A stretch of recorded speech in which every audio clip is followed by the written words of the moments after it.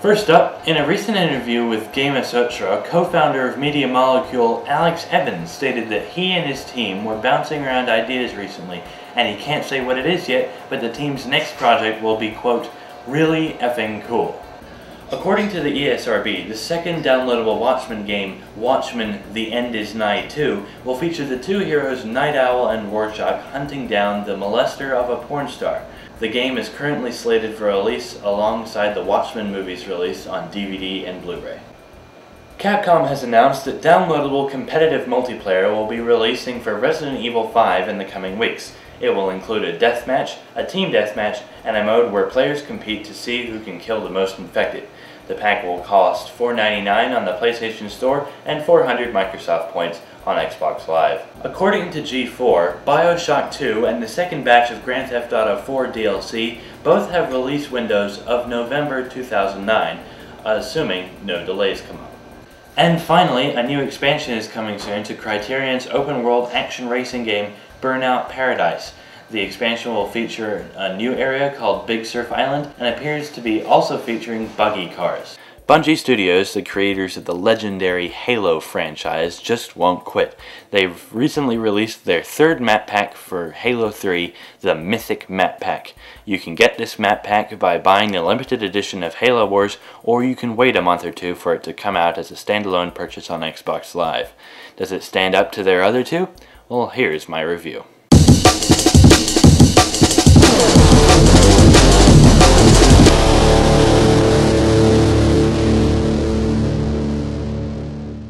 I have to admit, I haven't reviewed a map pack before, but I'm sure that a good place to start is to review a map pack for my favorite online shooter, Halo 3. I got my hands on Halo Wars Limited Edition so I could go for a romp in 3 new arenas: Orbital, Sandbox, and Assembly. Orbital is one of the few human maps in the game. Most of the other ones are either Covenant or Forerunner, but this one is set at the top of a global space elevator hovering around Earth. It features 2 horseshoes that overlap each other. The map can take quite a while to wrap your head around, but once you notice that you can see the enemy base through a window from your base, it makes perfect sense. On some game types there's a large blast door that's openable from the base side in front of one entrance on each base. Weirdly enough, this door is easily worked around as an open entrance is just on the other side of a wall with a passage through it. Each base also has a small, hard-to-notice passage leading from the outside to the top floor. The halls are littered with stacks of boxes to use as cover, but they're still wide enough to drive a mongoose through. There is also a pit of death at the center of the map with a lower and higher balcony on either side. You can jump from the higher one to the lower one if you aim right, but if you don't know how, then you'll find yourself falling to your death every time you try. I find the best game types to play on this map are Capture the Flag and SWAT, or a combination of the two. SWAT is a game type that gives players extra damage resistance, but makes them susceptible to headshots. Usually it's not my favorite game type, in fact it's probably one of my least favorite game types, but with the long hallways and abundant sources of cover, SWAT on Orbital becomes a must play. Our second map of the pack is Sandbox. In the first map pack titled Heroic, a map was released that could have every object inside of it deleted in Forge in order to create a blank slate for aspiring map designers. It was a fine concept, but was weighed down by weird ceiling formations and not a lot of room. Sandbox is an improvement on the idea of a forger's paradise. It is massive and offers limitless possibilities with a huge budget for building. But before we talk about that, let's talk about the default layout, the one that Bungie has set up. The map is probably one of the more open maps in the game. It has obviously been designed for team game types such as Capture the Flag or Assault. Unfortunately, all the vehicles such as Warthogs and Choppers are rendered next to useless due to the fact that there are 2 rocket launchers on the map. In short, the map is a bit too open for an on-foot approach and a bit too explosive for a vehicular attack, leaving just the one option: quit in frustration. Fortunately, go into the map in Forge mode and you'll find yourself with thousands more possibilities. Beyond having the entire original map to canvas and make your own maps in, there is also a sky bubble, which is a platform up high in the map.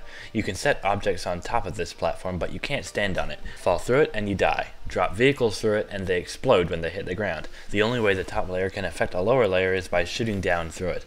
For those who prefer the confined pre-built walls of Foundry, there's another large room down below, exactly the same size as the open portion of Foundry. So not only does Sandbox include a large open arena, a platform in the sky, but it also basically includes Foundry down below, making this the single largest map of Halo 3. The third and final map of Mythic is Assembly, and it's a map that many players have been waiting for a while. A good, solid, small arena map for a low player count. That's exactly what this is. The main issue with this map is that the matchmaking playlist designed for the Mythic map pack only is that it keeps putting 8-player team matches on it. That is way too many people. This is a fine map, but only when played on game types such as Slayer and Juggernaut, and with no more than 5 or 6 players. Each side has a building with one-way glass, so people inside can see out, but those coming in can't see how the enemy is making preparations for their arrival. The middle has a tube-shaped shield door, which houses the active camo. The Mythic map pack is a fine addition to the already lengthy list of Halo 3 maps. Sandbox follows the Foundry tradition of disappointing default layout. Assembly is fun, but only under limited conditions, and Orbital is an excellent linear map that actually makes SWAT fun. The Mythic map pack gets a B+.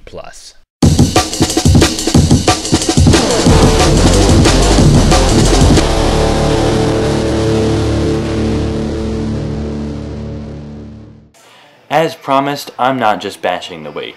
I'm gonna bash all of them. This is the second in my series of top 5s going over what the systems need to stop doing. This week, it's Microsoft and the Xbox 360, starting with number 5. Battery-operated controllers. People hate batteries. You're constantly running out of juice and going out and buying new ones. The Xbox 360's controller runs on 2 AA's. AA's that run out in a paltry 6 or 7 hours. Yeah, I know, you can buy battery packs and recharger kits, but once you add up the cost for those for several controllers, it can get pretty expensive. Look at the PS3.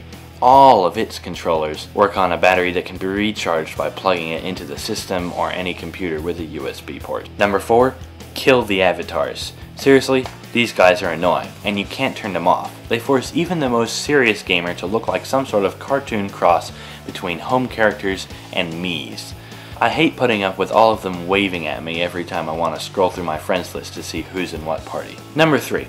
This one is the most obvious problem. The red ring of death. Many people claim that this problem has gone away, but it doesn't. It still happens.